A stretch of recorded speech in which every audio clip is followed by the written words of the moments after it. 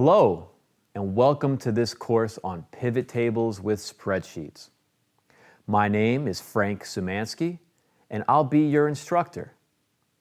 In the world of big data, there are many options for tools to work with, but pivot tables are one of the simplest and most efficient ways to analyze and organize your data, allowing you to gain valuable insights. In this course, you will be looking at pivot tables within Google Sheets. At the most basic level, pivot tables can be created from any data that is in row and column format.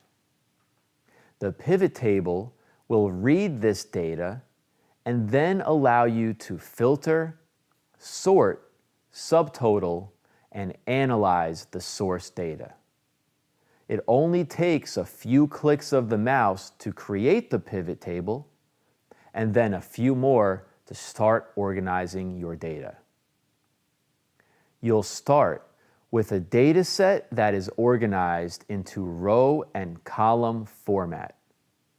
This particular data set shows the top 10 companies in the Fortune Global 500 in 2017, which is based on highest gross revenues.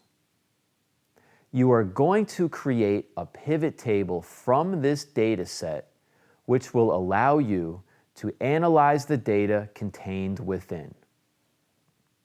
There are two ways to create a pivot table from this data set.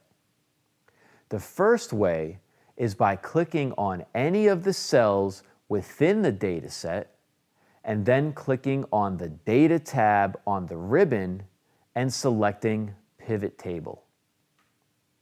This will allow the pivot table to automatically select the data set that it believes you intend to use. It will then take you to a new Worksheet tab where the shell of the pivot table has been added. On the left-hand side of your screen, you'll see the outline showing where the pivot table will appear once it is built. The pivot table editor window will be visible on the right-hand side. And at the top of this window, you will see the data set that is referenced.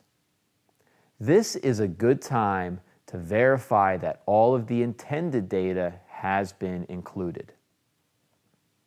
In many cases, the pivot table will automatically select the entire data set on your behalf, and there is nothing further you will need to do.